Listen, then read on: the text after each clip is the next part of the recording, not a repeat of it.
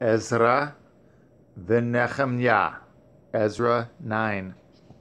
Now when these things were done, the princes came to me, saying, The people of Yashadael and the priests and the Leviim have not separated themselves from the people of the lands, doing according to their abominations, even of the Canaanim, the Chittim, the Perizim, the Yevusim, the Ammonim, the Moavim, the Mitzrim, and the Amorim.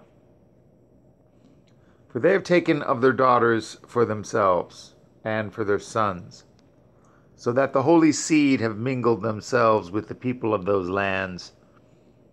Yea, the hand of the princes and rulers has been chief in this transgression. And when I heard at this thing, I renteth my garment and my mantle, and plucked off the hair of my head and of my beard, and sat down astonished. Then were assembled unto me every one that trembled at the words of the Elohim of Yashadael, because of the transgression of those that had been carried away. And I sat astonished until the evening sacrifice. And at the evening sacrifice I arose up from my heaviness, and having rent my garment and my mantle, I fell upon my knees, and spread out my hands unto HalleluYAH Elohai, and said, O my Elohim, I am ashamed, and blush to lift up my face to you, O my Elohim. Rather, my Elohim. For our iniquities are increased over our head, and our trespasses grown up unto the heavens.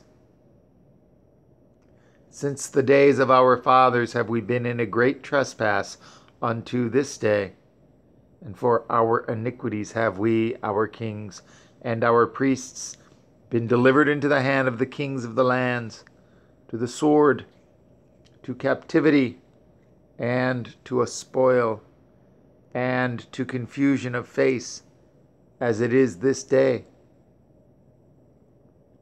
And now for a little space, grace has been shown from Yahweh Eloheinu, to leave us a remnant to escape, and to give us a nail in his holy place, that our Elohim may lighten our eyes, and give us a little reviving in our bondage.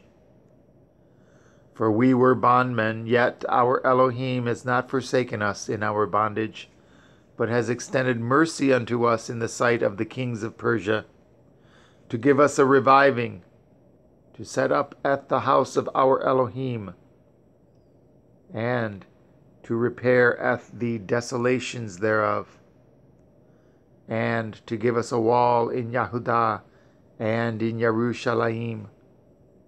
And now, O our Elohim, what shall we say after this?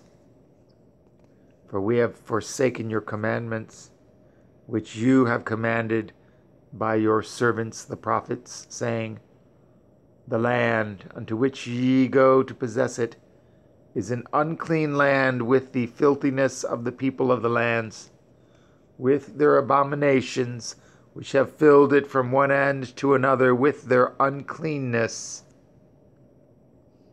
Now therefore give not your daughters unto their sons, neither take their daughters unto your sons, nor seek their peace or their wealth forever, that ye may be strong, and eat the good of the land, and leave it for an inheritance to your children forever.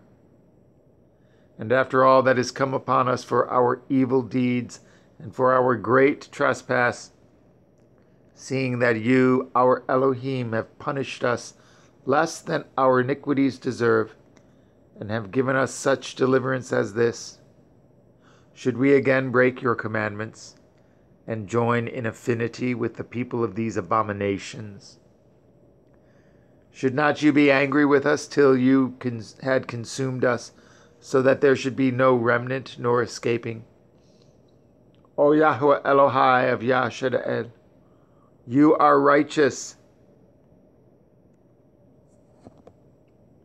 For we remain yet escaped, as it is this day.